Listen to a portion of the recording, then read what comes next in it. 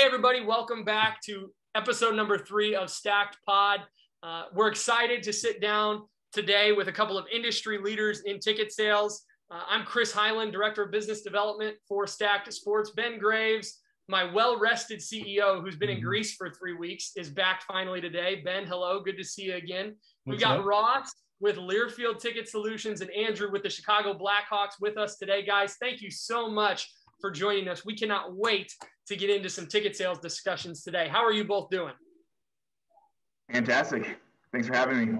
Yeah, Absolutely. Doing great. Thanks, Chris. Yeah, absolutely, guys. We're happy to have both of you. Andrew, what are things like in Chicago there? You guys have been making some big waves. Free agency, you got a nice new goalie there we saw. Marc-Andre Fleury coming to the Hawks. What's it been like in the office there? Yeah, it's huge news when you get a name like that, and future Hall of Famer, multi-Stanley Cup winner. It just definitely puts some wind behind our sails. It's great for our reps. We have something great to push.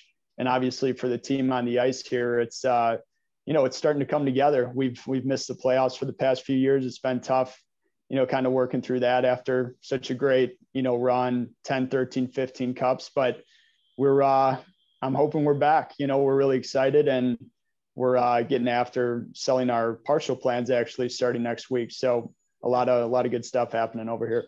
And you're a guy who's been there through all that success. Strategically. Yeah, I've been here. Go ahead, Ben. I was just going to say, strategically, how do you leverage that?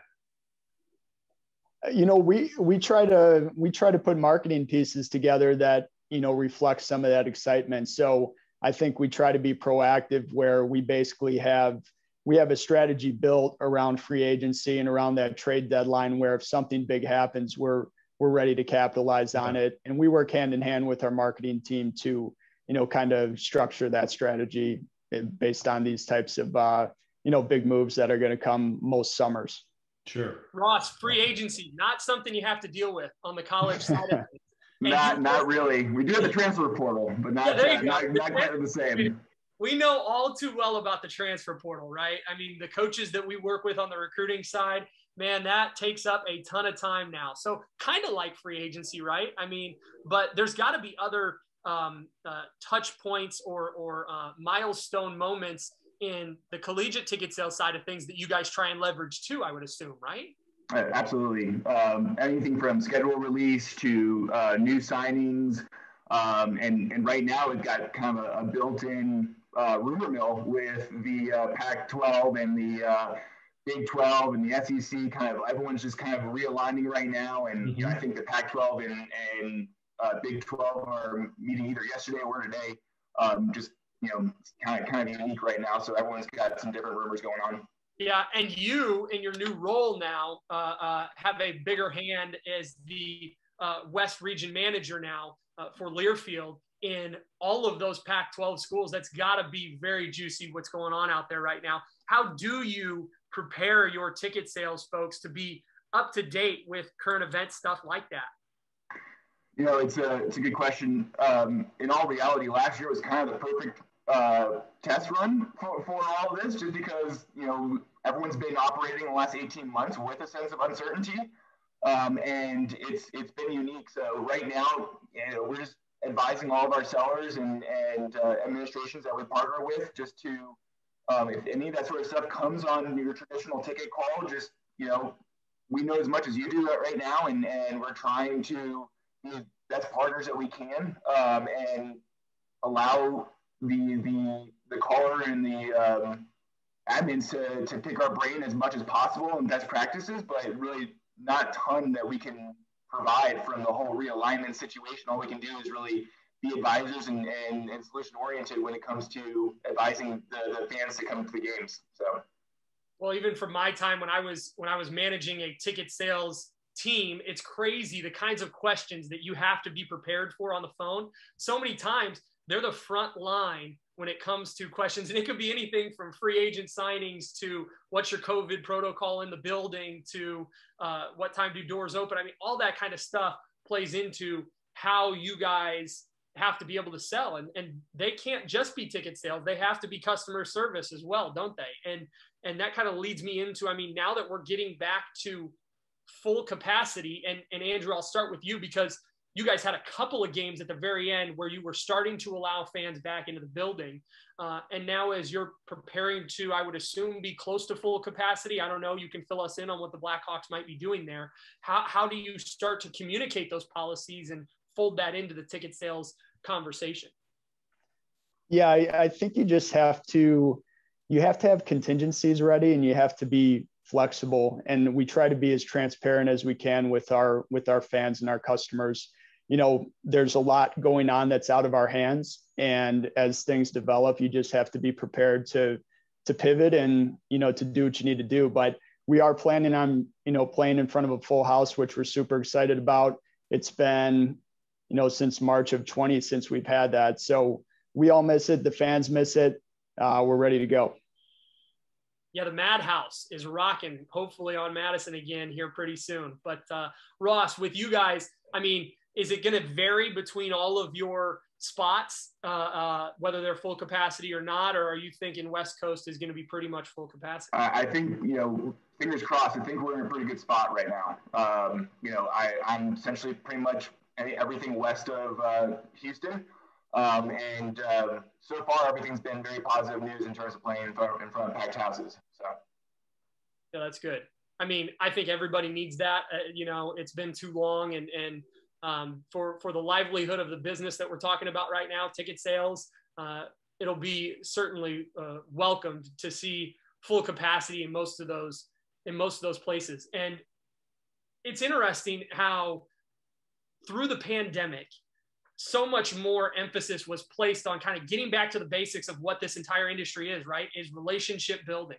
When you have no tickets to sell, how do you build relationships with folks? And so I want to kind of hear from both of you guys as to what your strategy was when there were no tickets to sell last year. How do we utilize the platform that we have with our ticket sales AEs to still be able to add value to those fans? Ross, start with you. You were at Colorado at the time, overseeing a couple of other properties as well for Learfield. What was it like trying to prepare your AEs to say, hey, we still have to be out there making phone calls and maybe not selling tickets, but at least providing information to our fans?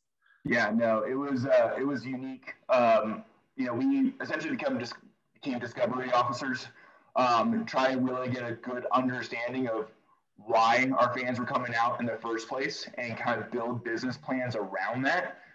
So that when we did have our opportunity, you know, always offering the three options that became pretty much all three options that every school offered, which was that refund, rollover, donate.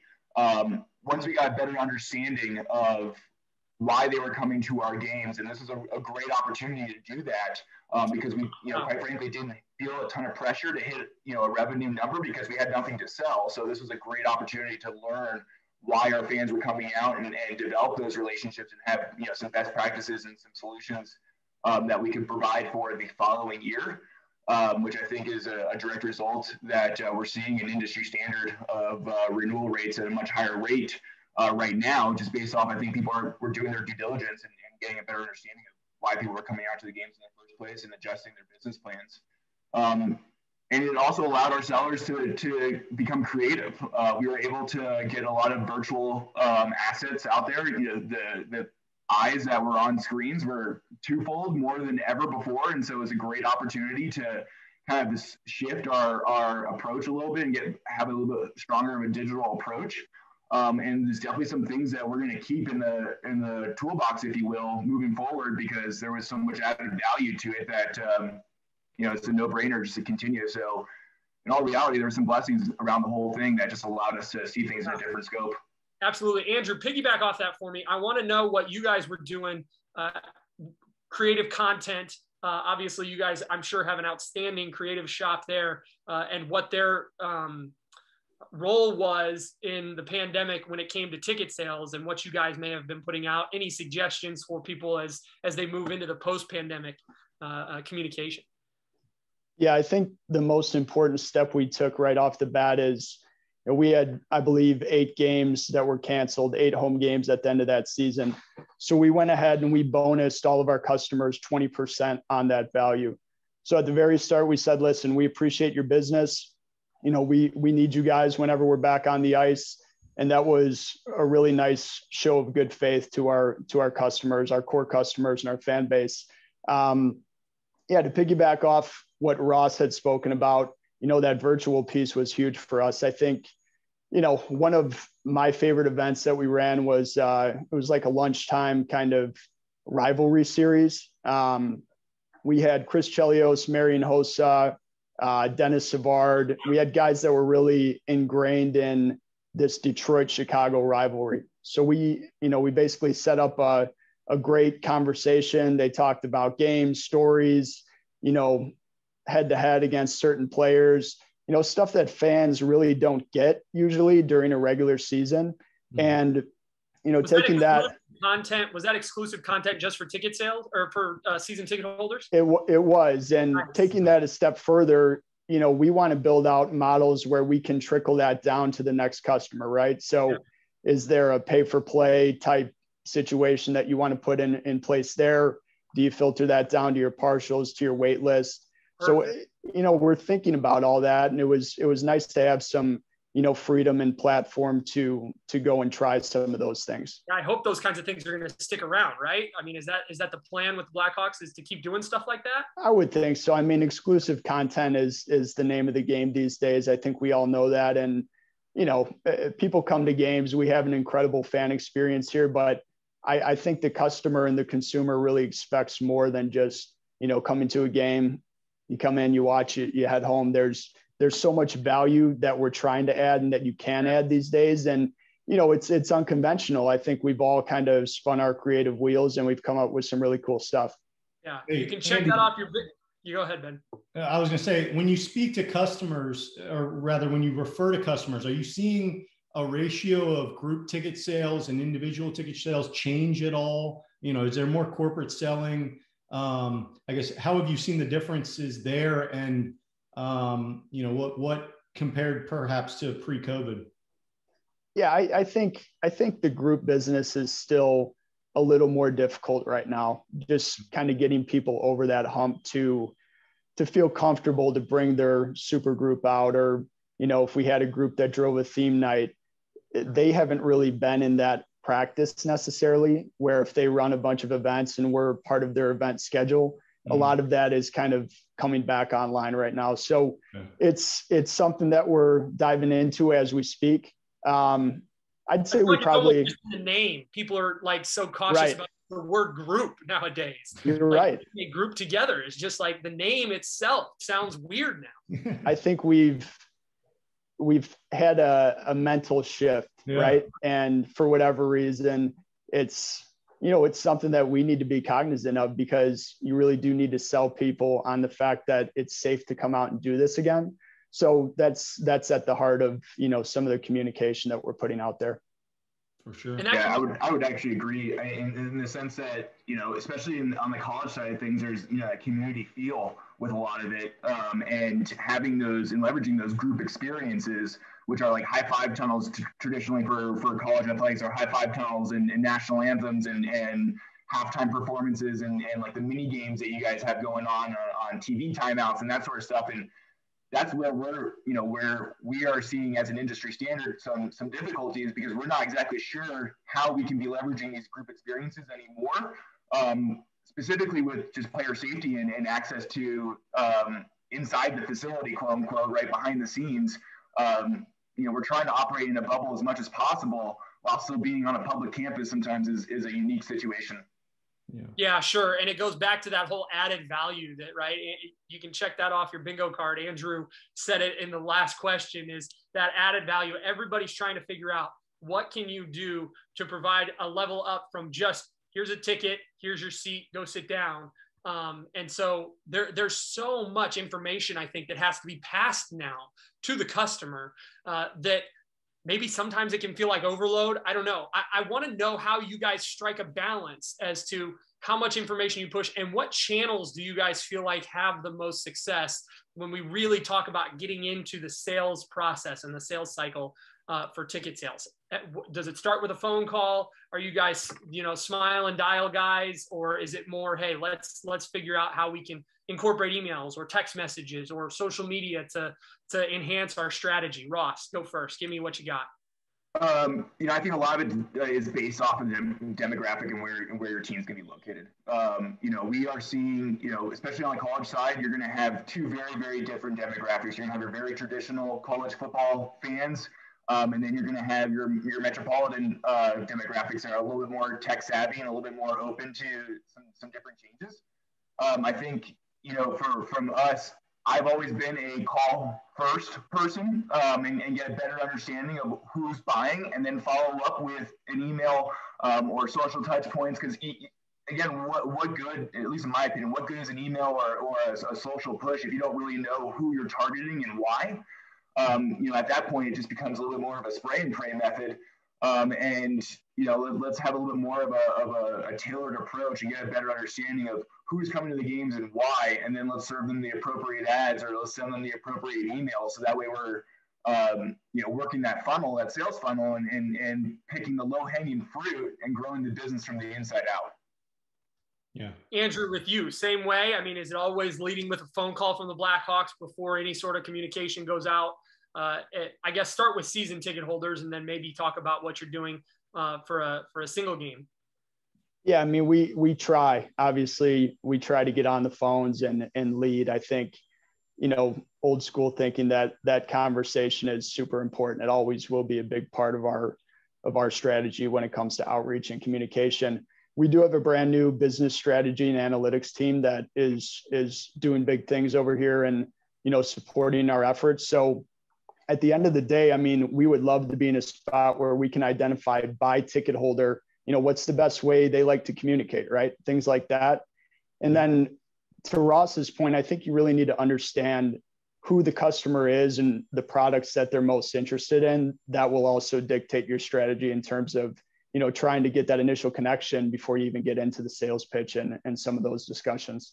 With either of you guys, do you have specific, and I feel like I ask the same question or a version of it every time. Do you have specific tools that you use to measure the success of different approaches, specifically like social? Just like, that's the big thing we constantly hear in recruiting, like, hey, we're spending all this time and money on all these different resources, marketing, videos, graphics, but there's so little tools that they have that actually measures what's working and what's not.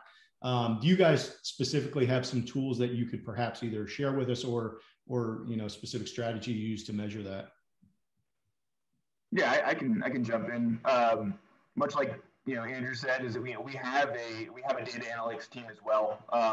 Depending on if you're on campus, or we actually have a hub of them as well that oversees some different properties all within one setting. But we do partner with some third party partnerships that allow for some marketing automation and better understanding of targeted ads and just product knowledge within the consumer, and having a better understanding of when they're opening up emails and what emails they're opening up at different timelines, and then lead scoring based off of how fast they're renewing, how fast they're buying tickets, and just having a better understanding of that person's history and overall want to come to games. And that's all done through transaction histories and kind of a digital footprint that is left wherever we go, and just having a better understanding of how to reach out to those people. So to answer your question, yes, we do have tools. A lot of it is plug and play situations, but at the same time, I don't think you'll ever get back, or you'll ever lose that traditional hand-to-hand combat in terms of getting a better understanding of who we're calling as well. Yeah, that's awesome. Is that data and analytics team that you mentioned, Andrew? I mean, is that kind of industry standard now in the professional sports realm? And go more in depth, I think, if you could, without giving too many trade secrets, on kind of how they're helping you on the ticket sales side. Yeah, I think it is. And honestly, for us, it's been a huge transition for some of the folks like myself who have been here for a long time. And, that definitely didn't play a big enough part in what we had done over the years. I think now more than ever, that group is going to give us the tools we need to increase revenue and to improve our business. So, our top rep, for example, most of the sales, at least full season sales that he's converted over the course of, this stretch where we weren't on the ice, it may take 10 to 15 touch points before we close that sale. The more data that we can pump into their models that they're building for us, that's just going to improve our strategy and our process. So, I'm learning new things every day. A good example is, be it a tweet, be it a social post that includes ticketing messaging, the engagement on that is typically lower than, just a straight content piece. So things like that, we want to get our message out there and use those channels and leverage that. But there's other parts of the organization, of course, that want to do other things and accomplish their goals. So it really is a team effort and understanding, how we leverage those to make everyone happy and, to accomplish our greater goals as an organization. And that's premium real estate, isn't it? Oh yeah. Twitter feed, man. I mean, I think if you peel back the curtain, I think some people just think, oh, you can just throw a tweet out whenever you want and say whatever you want on, and look at Ross shaking his head already like, no way.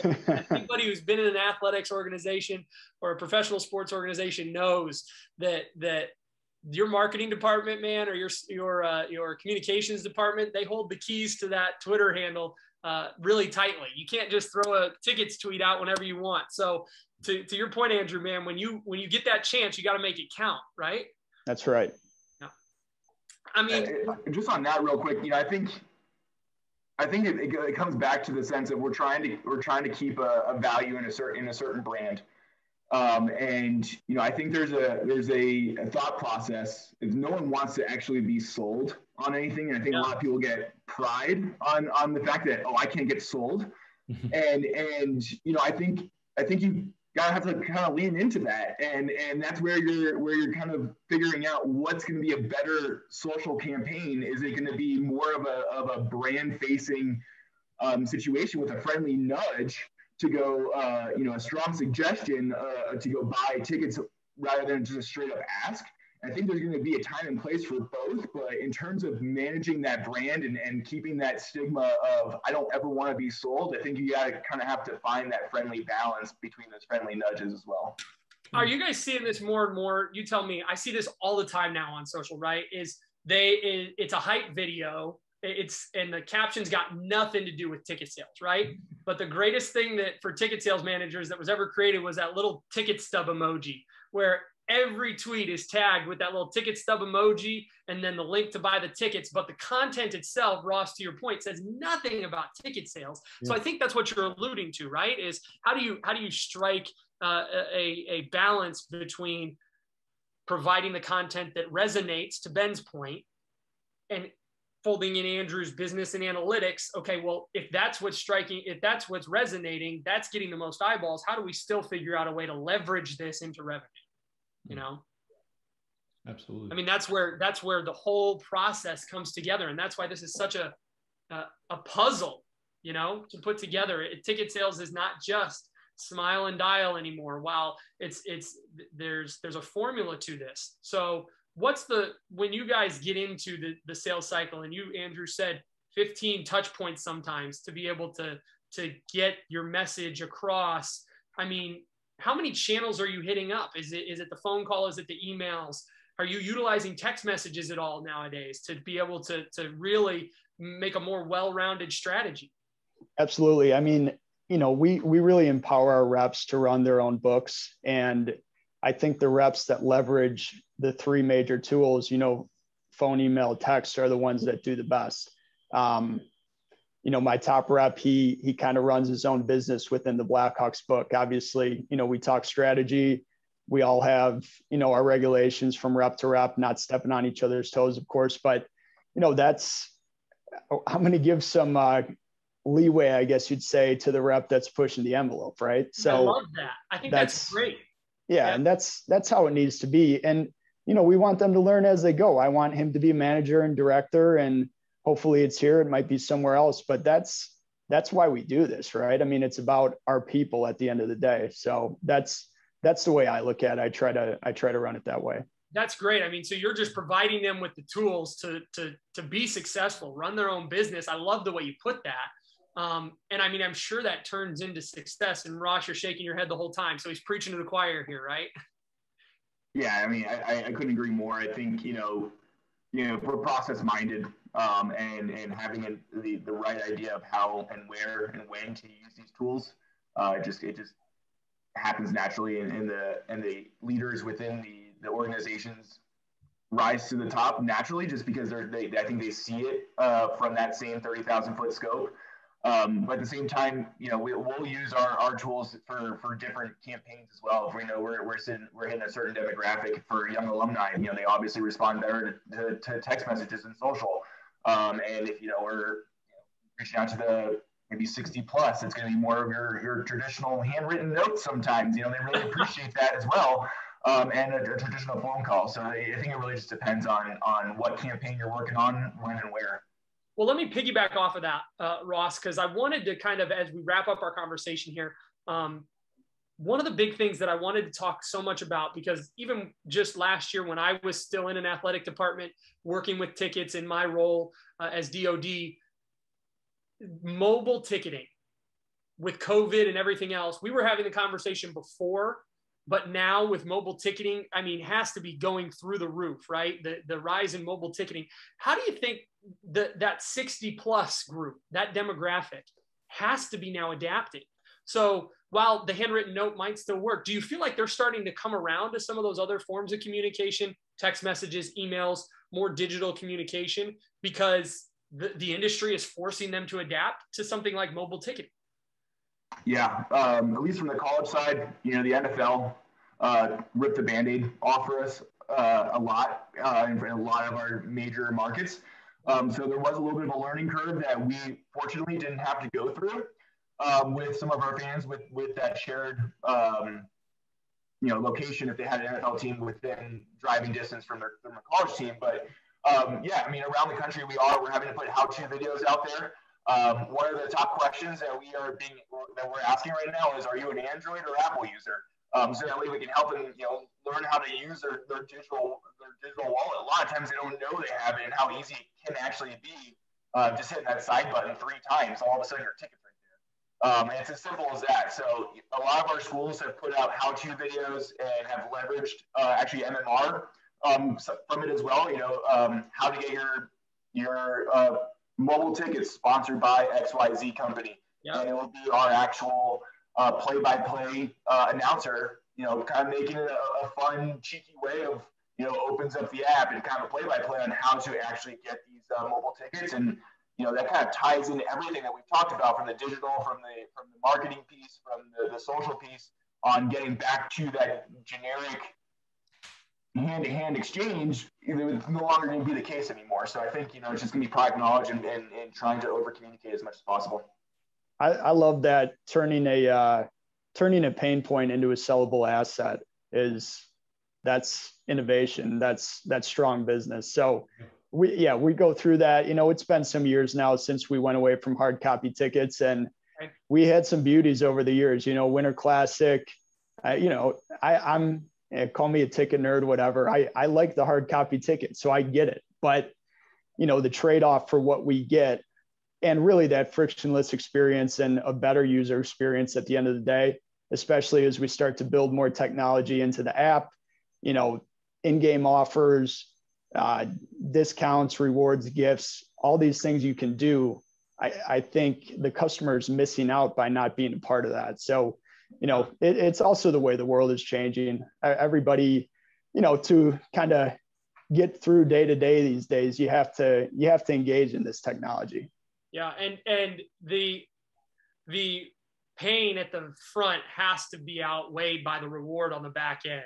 Right. To your point, Andrew, the more people get comfortable with the app or receiving mobile tickets, the more comfortable they become with dealing with a push notification on the app, or getting a text message with an offer, or any of those kinds of things, where now you're right. You are conditioning them that, hey, we're coming straight to your mobile phone now. With any communication that you need from us, you're going to find it right here. And hopefully as those trends continue, it becomes even easier for folks, because to your point, I think it's the way that we go. I mean, I don't know if there's any way to go back.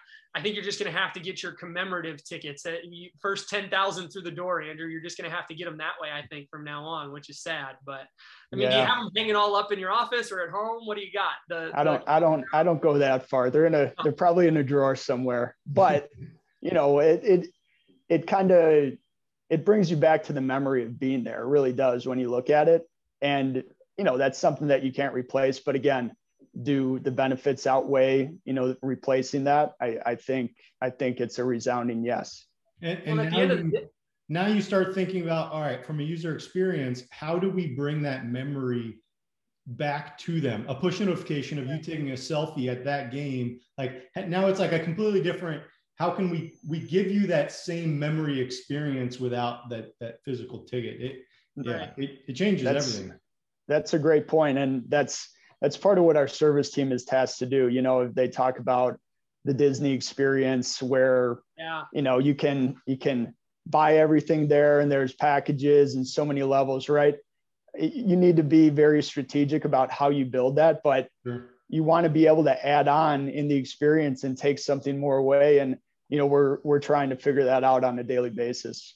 That's great. But I mean, at the end of the day, that's why you guys are in the business that you're in, right? Is to provide fans with that experience. I think that's a great way for us to wrap up this conversation is kind of how do you overall your thoughts, your concept on your I guess philosophy on how do we still stick to what we're good at and what our purpose is in this larger ecosystem of our organization, which is at the end of the day, provide the fan with that life-changing or memorable experience. I mean, how do you guys try and convey that to your AEs or your ticket sales managers? Either one of you guys, I'd open it up. Yeah, I think it comes down to goosebump moments, right? And it goes two ways. One, providing that for the fans, and that comes with just providing the best overall customer experience, and then letting your product do the job for you. I mean, it's unique. Just if you don't overcomplicate things and allow, but still be on. It's a fine line to walk. You don't want to overcomplicate things, but at the same time, still want to be on that cutting edge experience, but not overwhelming the buyer experience. And so I think that you have to kind of be strategic on that, but then it goes vice versa as to why we're in this as well. All the AEs that grind and, the dog days of summer, at least for college, and trying to fill stadiums. And then you have that one moment on kickoff, right before kickoff, and the fans are shaking their car keys, and all of a sudden you get that goosebump moment. At Colorado, I was watching Ralphie run. And it's just, it reminds you why you're here, and seeing everybody cheer and put all of their stress and worries from the workday behind them, and just kind of have a 3-hour period of just, they can take stock in something that's bigger than them, and not have a ton of say in how things go. I think is just kind of how, what that memory, at least sparks a passion for the average person. And I think it's super contagious. And if you can paint that picture over the phone, you're going to do quite well in the industry. Yeah, I totally agree. We have some unique elements, especially with our game presentation here at the UC with the Hawks, with, the anthem. It's a one of a kind, feeling and experience that if you've never been a part of it, you need to see it. And when we get new fans in here, they can't really even put their finger on it because it's such a cool moment. So, things like that, you're selling an experience. You're not really selling a product at the end of the day. We have a great market here. We have people that have money to spend. So, there's endless opportunity, but I think those moments are really, those are campaigns that we built in the past, and that's what you try to hit on and play off of. And then we try to, if you have value platforms and rewards and things like that, you want to put the keys in the customer's hands to have the opportunity to drive value for what they want, right? Yeah. You can do gifts and experiences and, build a platform a certain way, but we're trying to tailor that to the specific customer so that that person can choose what works for them that, will help them renew or buy more. Well said, guys. Gosh, I mean, you talk about those goosebump moments. I don't know if there's a bigger goosebump moment than the national anthem at a Blackhawks game. So that's a good one to take us out on. Andrew, Ross, we unpacked a ton of stuff today. Thank you both so much for joining us. We really appreciate it. I think everybody who's going to listen to this is going to get some great value to take back to their teams and their organization. So again, guys, thank you so much for joining us. Yep. Those are great, guys. Thanks for having me. Yep. Absolutely. Thank you so much. Yeah. All right. Take care. See you.